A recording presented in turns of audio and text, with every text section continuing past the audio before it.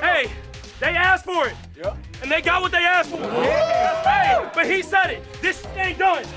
We come back next week ready to go. And turn it up a notch. Chiefs on 3, 1, 2, 3. Chiefs! Kansas City Chiefs back in the AFC Championship game for the 6th straight time. Being the AFC Championship game, I mean, that's what you try to do every single season. Our goal is to get to the Super Bowl, and that's going to take everything we have this next week.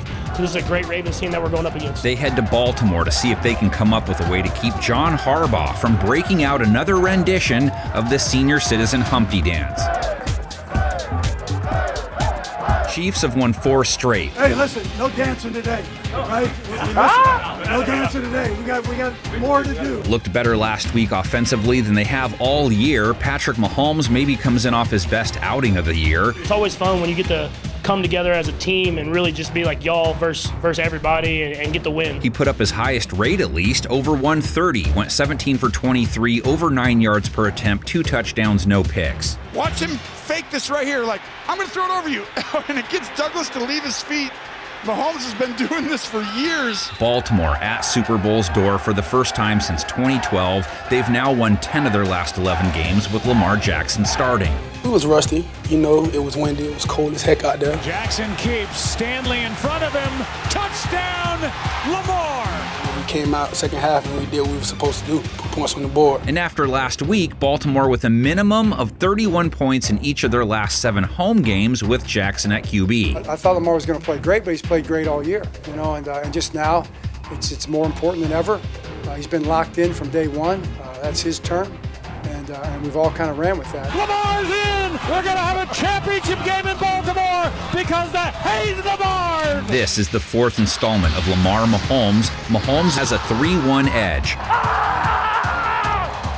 Let's go! Mahomes is 3-2 in conference championship games, hasn't ever played one on the road, but he won away from Arrowhead last week, so the whole hasn't ever had to win a playoff game on the road thing is no more. When you're on the road, it's you versus them. It's you versus everybody in the stadium. You have to come together as a team, and the guys do that. This is Lamar's first conference championship game. Much has been said about you having one playoff win. Have you heard that? Did it motivate you? You know I heard that. What's that? You know I heard that. Jackson plus elite rush offense plus elite defense plus home field advantage, that's what KC is up against. Baltimore's win over Houston in the divisional round was more or less what 2023 Ravens football is all about. Quarterback draw up the middle. He's to the 10. 5. Touchdown Ravens! Lamar Jackson! Jackson's dual threat abilities were front and center in the division round win. His legs, though, are what make him special, and they propelled Baltimore into the conference championship game, 100 yards rushing, 9.1 a carry, 2 scores. Jackson has to go. And boy, when he goes right up the middle of the field. Kansas City just finished playing Josh Allen, gave up 72 yards rushing to him, 6 a run, 2 TDs. The beast is on the loose again. Another first down for Buffalo. Jackson is just a third or maybe a fourth of Baltimore's rush attack. Kansas City's defense should expect plenty of Gus Edwards, Justice Hill, maybe some Dalvin Cook. Hill last week, 66 yards, 5.1 a run. Justice had a great game. On 2nd and 9, Hill. First down plus. I told Justice, I said, man, you're really, really talented, but your heart's even bigger. Hill hit at over 5 a carry this year in limited duty. Edwards versus the Texans, 40 yards, 4 a carry. Gus with 800-plus yards for the year, 13 paint jobs. First and goal. Edwards into the end zone. Touchdown, Ravens. Cook chipped in 23 yards in his first action for Baltimore. All that versus the #1 rush defense versus running backs, too. Chiefs didn't play backs nearly as well as Houston, but they did keep James Cook in check. He went for 4.7 in 2023. They kept him to 3.4 a carry. Linebacker Nick Bolton had a whopping 13 tackles. Ran right into Bolton. Drives him back after 1. Chiefs secondary also up against it. Jackson's most recent MVP outing came complete with nice passing stats. Repeating myself, Baltimore's offense, a run-dominant outfit. They sported a 130 run-pass split for the year, but when they throw, it's produced nice results. All day. Bateman.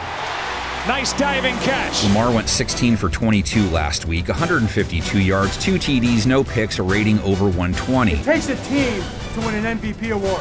All right, but I know who the MVP is. It's Lamar Jackson. Should be noted, too, Houston, a team that doesn't blitz a lot, sent the house after Lamar all game long. 75% of his dropbacks, that's an absurd rate. He faced pressure 43% of his dropbacks, that's a lot, and none of it mattered. I mean, they have 10 guys within 5 yards. Blitz pressure coming, pass completed. Isaiah Likely pulls his way down to the 27-yard line. Once Lamar was able to sit back there and just kind of pick him apart, get the ball out quick, he just did a great job with that, and that took control of the game. No Ravens pass catcher had even 50 yards versus Houston. Wasn't required. Zay Flowers led them in targets. He was their leader on that front all year. 4 catches, 41 yards versus Houston. Petrie coming on a blitz again. Jackson steps up. Zay Flowers with a catch and a first down.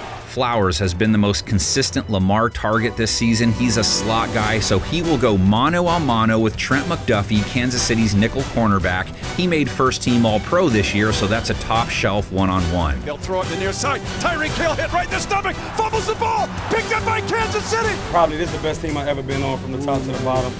Baltimore's wide receiver supporting cast. Jackson threw one of his TDs to wide receiver Nelson Aguilar last week. OBJ was quiet. He's always a threat. Rashad Bateman hauled in 39 yards. You got to finish, you know. Still playoffs. We're not in the dance yet, but I'm looking forward to next week, to be honest with you. Chiefs counter with L'Jarius Sneed, who will also stick Flowers. People doubt us on coming in here, about the fans, about how cold it is, which don't matter at all. We came out here to play ball. He tracks WR1s with the best. Stephon Diggs in the divisional game, 8 targets, only 21 yards, only 3 catches. I thought our defense was just as good as it could be. Second and 10, almost picked off. That was McDuffie who jumped in front of Diggs, who's been held to only 3 catches. After Flowers, Jackson usually turns to his tight ends. Isaiah Likely scored last week. Jackson, end zone, Likely for the touchdown. And there's a chance tight end Mark Andrews returns from injury. That would be huge if he did. 6 touchdowns in his 10 games. Can't hurt to have an elite pass catcher added to the mix, right? Flings it far side complete. Andrews has it across midfield.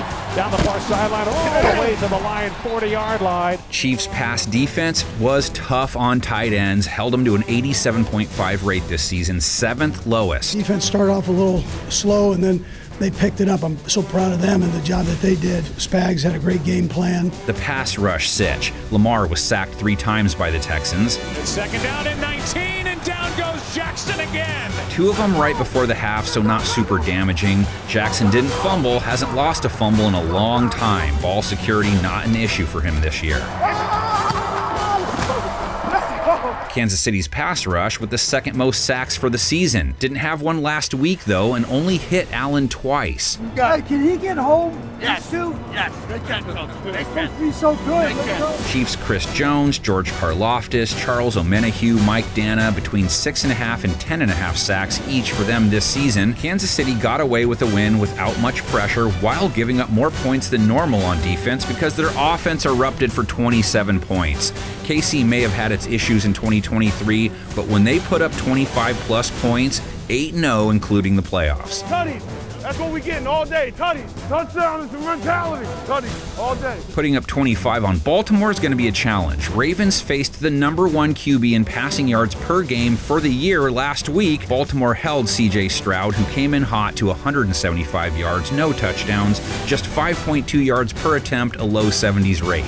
You know, all these purple jerseys and the physicalness in which they arrive. I mean, they are pounding on him, and you got Hutchinson just doing everything he can to squeak out any kind of yardage. Their divisional round showing, akin to how they played quarterbacks all year, they were either the top secondary this season or co-champs at the very least. Off the deflection, the Ravens have the pick.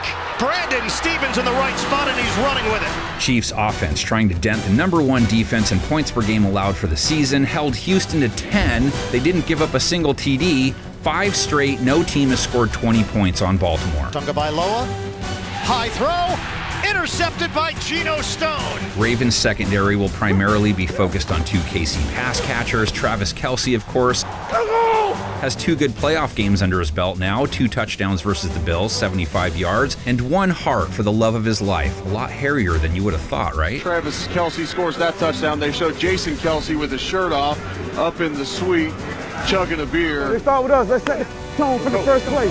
Baltimore's linebackers, Roquan Smith, Patrick Queen, safeties Kyle Hamilton, Geno Stones, second toughest in the league on tight ends, holding them to a low 80s rating. Fires incomplete. That ball came bursting out as soon as it arrived in his hands because the Ravens just blew him up. Kansas City's wide receivers don't have it any easier either. Ravens faced Nico Collins, a 1,300-yard receiver, held him in check to 68 yards. Stroud tried to fit it in to Nico Collins, broken up by Marcus Williams. Baltimore's cornerbacks, Arthur Mollett, Brandon Stevens, Ronald Darby, Marlon Humphrey, who didn't play last week, a nightmare for wideouts this year. Baltimore held wide receivers to the third lowest rate for the season. Here's a ball tipped and nearly picked. Rice, he went for 47 yards last week. He had a great rookie year. Mahomes gets twisted around and escapes. Completes it for the first down. And it's Rice. MVS also hauled in a big catch versus the Bills, 62 yards. Mahomes going with a long ball. What a catch! MVS. Mahomes would take similar protection. The Bills didn't make it home to see him once, and they only hit him twice. Here they come on 2nd and 8. He's able to get ahead of them and go down the field and connect. Buffalo's pass rush was 4th in sacks for 2023, too. The Ravens' pass rush he faces didn't sack Stroud once, but their front factored into that game. They pressured him a whopping 54% of the time. That's a fat number. Here's pressure by Mollett. Stroud on 3rd down has to throw it away. They were the bag kings in 2023. 3 guys with 9+ sacks: Kyle Van Noy, Jadeveon Clowney, defensive tackle Justin Madubuike. Tagovailoa, pump fake, and he is sacked by Madubuike. Ravens' run defense, not a strength in the regular season, held Devin Singletary, a dude hitting at 4.5+ over his last 5 to 6 games, to 2.2 a run, just 22 yards. Ground game has been non-existent. Roquan Smith got through to make that stop and a loss of 3. Now they take on Isaiah Pacheco, who went to work on Buffalo's defense. 97 yards, 6.5 a run, a touchdown. Pacheco is a beast, runs so hard. Looks like he's trying to run through a brick wall every handoff. Here's Pacheco into the secondary and running down the sideline. Mahomes' legs can't be ignored. He was the king of the scramble first down this season. Mahomes, a couple times he's able to fake as if he's going to give it up to Bell, and he keeps going. Kicking games, Chiefs, Harrison Butker, 2 for 2 last week, 6 for 6 in the playoffs. Butker nails a tough one into the win of 47 yards to tie the game. Justin Tucker, also 2 for 2 last week. He hit from 53 yards. 53 yards on a windy day. He's so good. Chiefs, 7-2 as the road team. Ravens, 7-2 at home with Lamar at the helm. We're excited for the opportunity, but we're edgy and we're mad.